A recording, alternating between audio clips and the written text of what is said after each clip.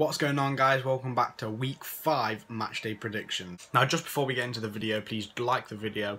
Obviously it would help the channel a lot, and subscribers are trying to hit 1,000 subscribers as quick as possible. I mean, they won't be, so hit the like button and subscribe, please. So the day you're watching it, we've got 4 fixtures tonight, I think, and then about 6, I think it's 6 fixtures tomorrow night. I think that's how it, yeah, I think that's how it goes.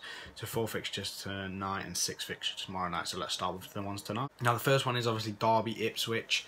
Now Derby getting battered against Leeds and losing to Millwall. I can see them going to win this one, actually. Ipswich have been very bang average so far. They got a very good draw against Villa on the weekend with 10 men, and you got to give them credit for that, because Villa are a good team this year again. So they did well to get a draw out of that one, especially with 10 men. But I can see them going to Pride Park tonight and losing. I'm going to go for a Derby 2-1 win. Now moving on to QPR versus Bristol City. Now QPR having one of the worst defeats in the Championship I've ever seen. 7-1 away at West Brom. I think it was 1-1 at half-time, I think it was 3-1, something at half-time, where they could have got themselves back into the game and got a result out of it, but they just led their own mistakes and things like that and gave the ball away, stupid defensive errors, and that's what led to West Brom winning by that margin. But they've got to step up, and especially against the Bristol City side that are good but haven't really hit it off in the Championship so far this season. This is the chance to get back on track, but I'm going to go for a 1-1 draw in this one. Now moving on to Rotherham versus Hull.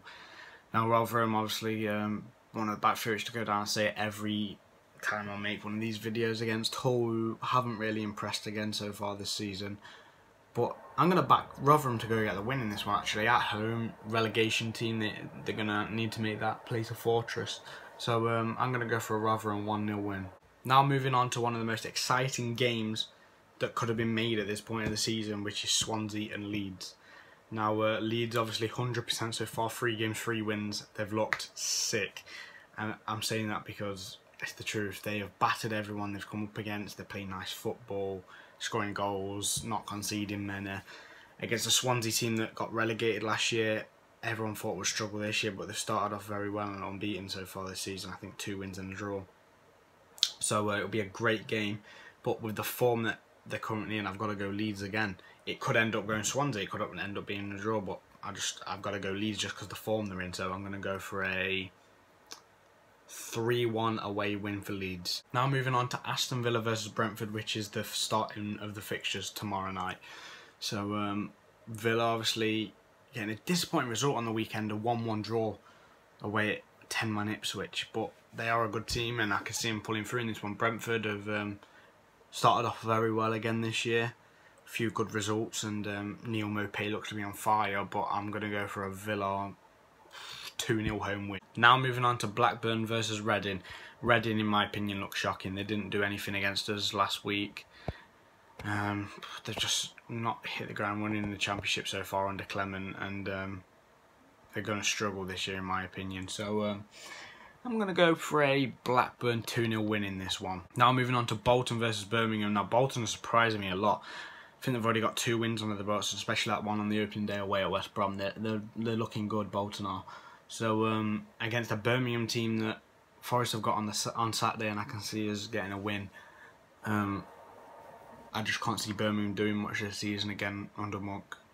They've not got the players, in my opinion, to go do anything. So I'm going to go for a Bolton 2-1 win in this one. Now moving on to Norwich Preston. Now I can see this being such a tight game.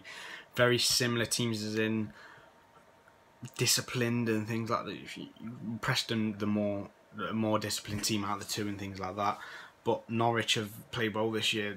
They've obviously took West Brom to the deep waters in their game and only lost it 4-3 at home. But it shows they can score goals, but also they concede goals. So I'm going to go for a 1-1 draw in this one. Now moving on to the penultimate game, Sheffield Wednesday versus Millwall.